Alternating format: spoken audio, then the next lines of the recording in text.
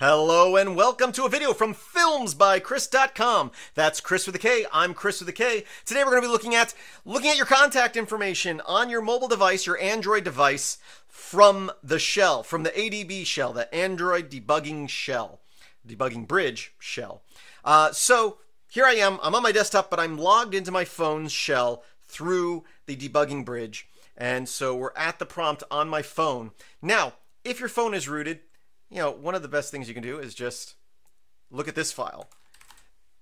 data, com Android providers, contacts, databases, contacts2.db. This is a SQLite 3 database, but if you try to access it without root, it just tells you permission denied because you're not allowed to look at your own contacts. You're not allowed to modify your own contacts unless you're using an app. So if you have root on your phone, you can just use SQLite and modify this like any other database.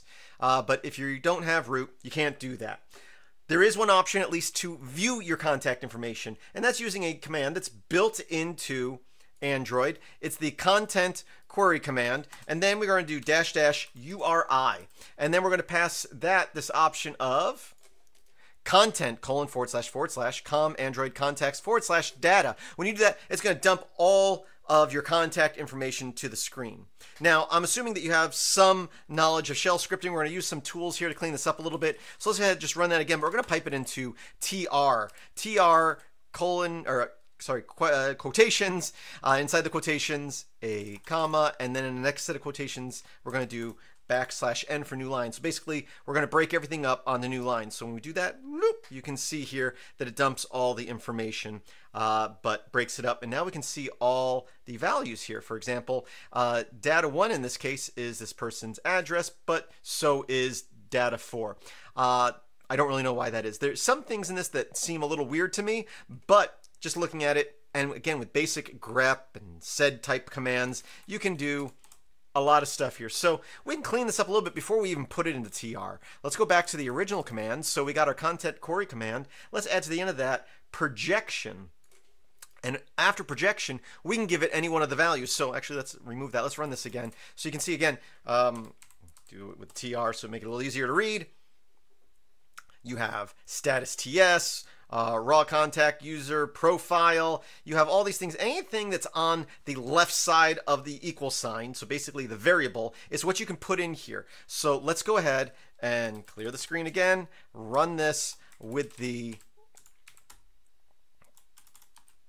--projection command, and then we're going to say display_name, and that will show you their display name. So in this case, it's going to be their first name and their last name. A lot of these contacts were contacts I generated randomly just for this tutorial. I didn't give them last names. I gave them first names and I gave them display names.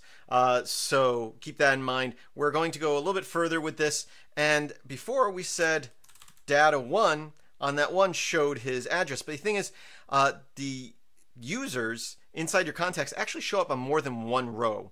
So let me go ahead and run this, and you'll see here that we actually have every contact in here 3 times because there's 3 bits of data here, data1 for each of them, but we can get their first name, their phone number, and their address. So let's go ahead, and again, it's pretty much the end of the tutorial, but we're just going to clean it up a little bit more. Let's just go ahead and get everything after this equal sign here. So we got column 1, column 2, column 3. So we're going to clear the screen just to make things easier to read. We're going to pipe that into our cut command.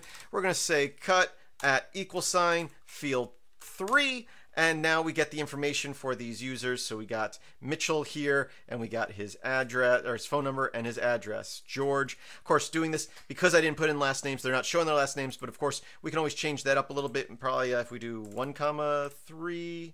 Okay, so we got their display name. No, so we want 2,3.